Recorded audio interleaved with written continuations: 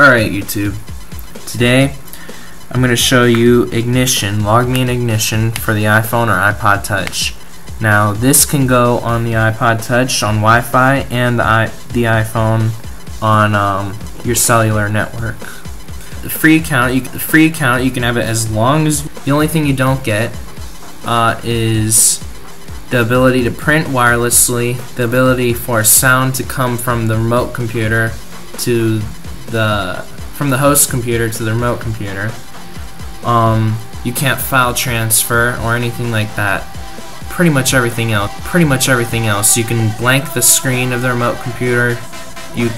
Or the host computer. You can lock the host keyboard, and you can do a bunch of stuff. I recommend just trying it. But for the iPhone or iPod Touch, now I got to try it today because I bought the iPhone app for $30 right here. And it's probably one of the best programs I've ever gotten on my iPod.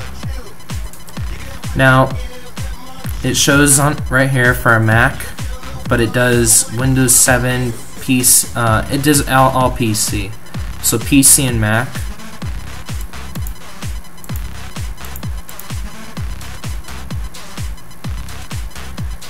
See, this is on the PC.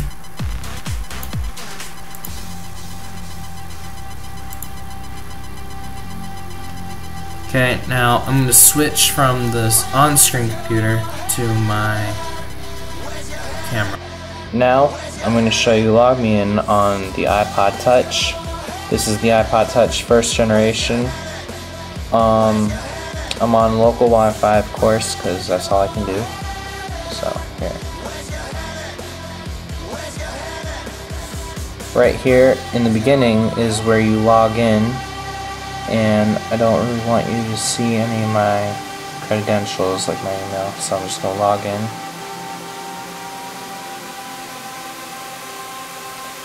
And I'm going to pick, okay, those are my brothers, my desktop, and my laptop. Now I'm going to pick, let's say, my desktop. You can kind of hear my desktop. Because it's kind of loud, it's working itself, so good time.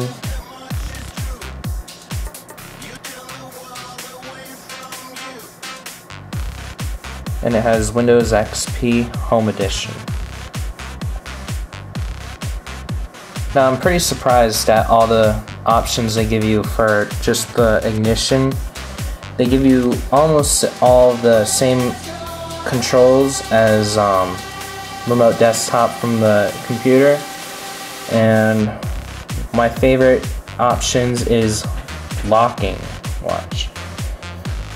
Here is my whole entire screen. Okay.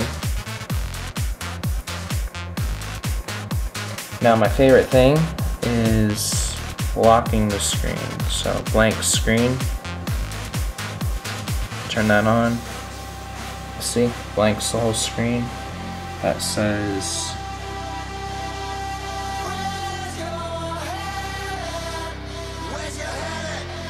alright, and then when I unblank it, it'll still say black, stay black, until I move the mouse again. Now I can keep it blanked. If I leave this on and blank the screen, and I can move the mouse and it will not go back. Also, there are two controls for the mouse, two modes. Alright, right here. I unblank the screen, and also lock the keyboard is my second favorite one. So when I go back, I move the mouse. If I try to move it with or if I try to type, let's say, go up here.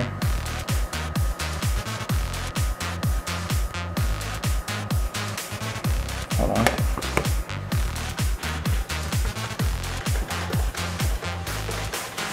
Can't type until I put this back. Unlock the keyboard. Now, alright. Hold on.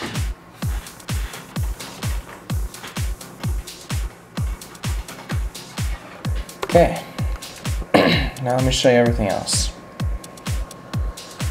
I get to do color quality, and the larger the quality, of course, is gonna lag the iPod a lot more, even on local Wi-Fi.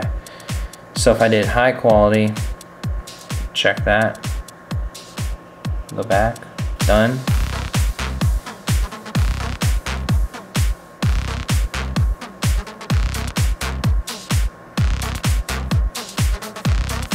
See?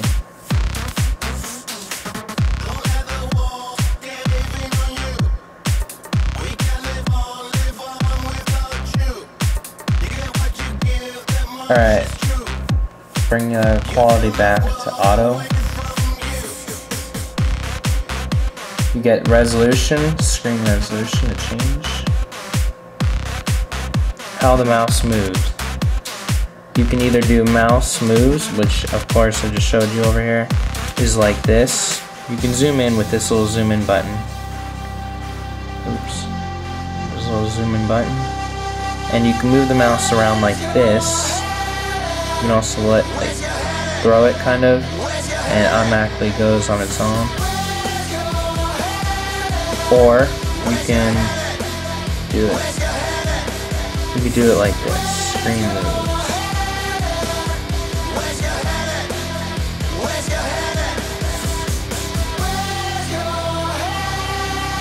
And if you go out of the screen, it automatically pulls it back.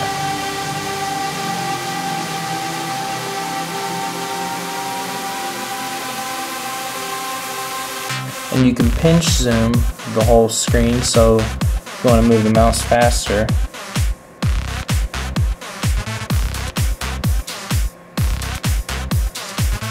okay. Switch the mouse here to click. You just tap the screen once. Double click, you tap it twice.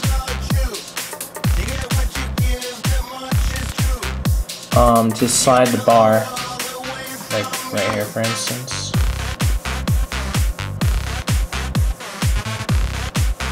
Double tap and hold. And go down. Or up.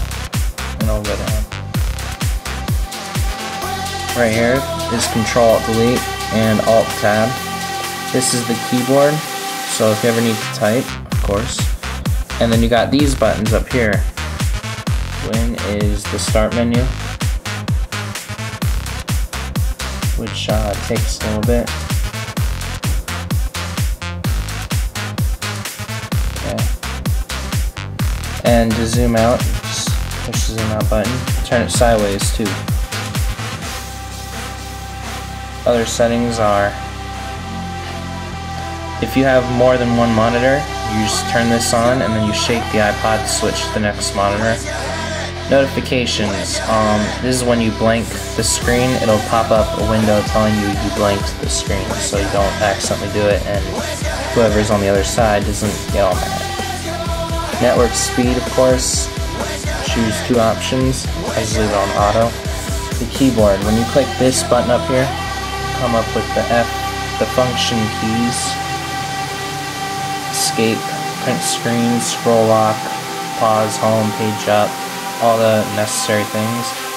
Then you got the arrow keys right here, so if you want to play an online game, that would be very hard, but I'm pretty sure it would work somewhere. This is one of the greatest apps I've ever tried, and I recommend it deeply. I'm not that good at reviewing apps at all, but I really try to do a good job at reviewing them, because it's just how much I recommend applications like this.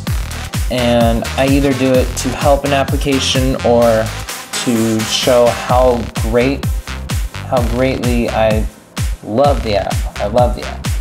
Alright, so thanks for watching. Subscribe, rate, comment, and favorite.